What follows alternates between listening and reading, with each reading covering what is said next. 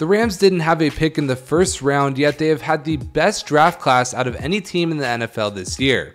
Here's why. What's up, guys? Zach from ZF Productions here, and today we're going to be talking about the Rams and their draft class that has been absolutely balling out this year, why they have the best draft class out of any other team without even having a single first-round draft pick. Now, the Rams rookie class has been one of the most impactful in the NFL this year. This is coming from the Rams Wire, and I'm going to be going through player by player and why the Rams just absolutely killed it this year, and that's why we're in the playoff race at this point.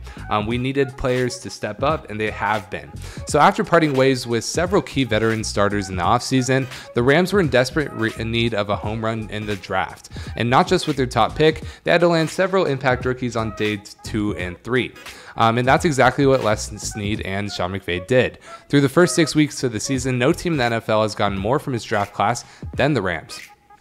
According to Pro Football Focus, the Rams' non-quarterback rookies have played 1,453 snaps, which is more than any team in the league. The Texans are close behind, so including CJ Stroud would obviously put them ahead of the Rams, but it's remarkable how much the Rams have gotten out of the rookies this year, despite not having a first-round pick. So most snaps from non-rookie QBs, it's not even close. The Rams are way above everyone. Now, they probably are one of the best teams out of this lot, so this isn't really good company to be keeping, but the Rams are still heavily in that playoff race. I mean, the Texans are doing pretty solid as well. Cardinals are a better team than a lot of people would like to give them credit for, but we're talking about the Rams. We're not talking about other teams at the moment.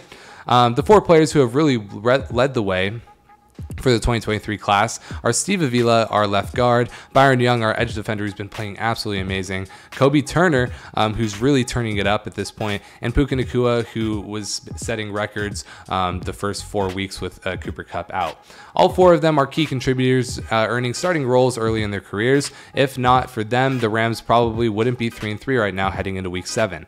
Avila, I mean, just look at Puka Nacua. He literally had a game-winning touchdown.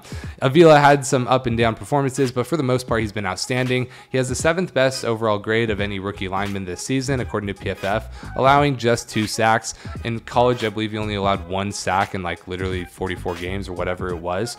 But yeah, he's solid. Turner and Young are both among the 10 highest graded rookie defenders this year too. Turner ranks 9th with a grade of 72, while Young is 10th at 71.